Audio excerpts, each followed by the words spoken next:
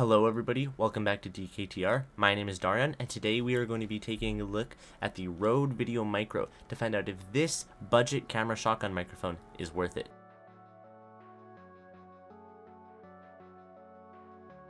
The Rode VideoMicro is a compact on-camera microphone that comes equipped with a Rycott Lyre shock mount and a Rode dead cat. It is 80mm long and only weighs 42 grams, or 1.5 ounces. It has a single 3.5mm audio jack on the back and has no battery. The power is supplied directly by the camera or recording device. It costs $69.99, however it is frequently on sale, so click the link in the description below to check its current price. The microphone can be mounted to most cameras using a hot shoe. Line up the two squares and slowly slide it in. Then spin the dial until it is tight and secured to the camera. The microphone can also be attached to any boom arm that has a 3/8 inch screw adapter. Now we're going to test the audio quality of the Rode VideoMicro. We're going to do this with the microphone both attached to the hot shoe of my camera and attached to a microphone mount much closer to my face, just to see how it compares. We're also going to compare this audio to that of the Fujifilm X-T4's inbuilt microphone, a HyperX QuadCast USB condenser microphone, and an iPhone's microphone. So let's get started. Alright, so this is the audio quality test between the Rode VideoMicro, Fujifilm X-T4, HyperX QuadCast, and the iPhone. So let's just see how they all compare. Alright, so now we've got the Rode VideoMicro with the dead cat now placed on top of it to see if the dead cat is able to filter out all of the background noise and static that we had without it. Alright, so now we're doing a test of the Rode VideoMicro. I've now taken it out of the camera hot shoe and placed it onto a microphone boom arm, so it's a lot closer and hopefully the audio quality is a little bit clearer.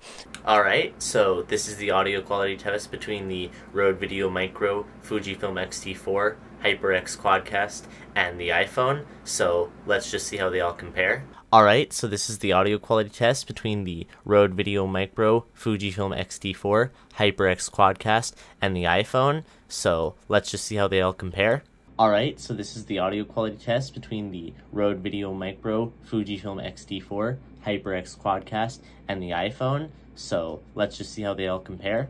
So, in my opinion, the Rode VideoMicro was definitely an improvement over the camera's inbuilt microphone and the iPhone microphone, but it still just can't compare to a USB condenser microphone like the HyperX QuadCast. The HyperX QuadCast was able to remove all of the background noise from my PC's fans, as well as filter out all plosives from my voice. The Rode VideoMicro was unable to filter out any of the background noise from my PC's fans, no matter the configuration I had it, both with and without the dead cat, and both up close and far away. However, these two aren't very comparable. The HyperX QuadCast is a USB condenser microphone that is meant to be plugged into a computer, whereas the Rode VideoMicro is meant to go into a camera and you're able to take it on the go. Now that we've listened to the Rode VideoMicro, let's take a look at some of the pros and cons of it.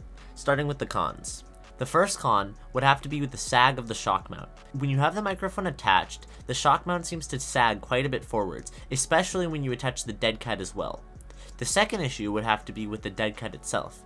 The dead cat doesn't secure to the actual microphone, so it can slide up and down. The third issue would have to deal with the audio quality. The audio quality is decent, however, it's not perfect in any way. The next issue would have to deal with the fact that there is no built-in gain. The microphone isn't able to monitor gain levels, so you have to adjust that by yourself in post-production. The final issue would have to be the fact that this will drain your camera's battery life since it has no built-in battery and uses the camera to power it. Now let's talk about some of the pros. The first pro would have to deal with the price. This is a very affordable microphone that is great on a budget. The next would have to be the size and weight. This is a very lightweight microphone that you can easily take anywhere with you without having to worry about it being too heavy. The next positive would have to be the fact that this is a built-in adapter to attach it to a microphone mount, so you can use it either mounted to a boom arm or attached to your camera's hot shoe. The next positive would have to be the dead cat included is actually very high quality, and I can't see you getting a better one with a mic for this price point. The final positive would be the fact that you don't have to charge the battery of this, and it will use your camera's battery. But as you already know, this can be a negative. The Rode VideoMicro is definitely a step up from your camera's inbuilt audio quality. However, it can't compare to that of a more expensive camera microphone like a Rode VideoMic Pro Plus or a USB condenser microphone like a HyperX QuadCast or Blue Yeti. But it's not designed to. This is a budget microphone that's low cost and portability, makes it a great option to travel with, or if you just want to get started out and increase your microphone quality. Another competitive budget microphone that I would recommend looking into if you're not sure about the Rode VideoMicro would be the Deity VMic D4, which offers very similar performance at a much lower cost. As always, a link to purchase anything seen or mentioned in this video can be found in the description down below.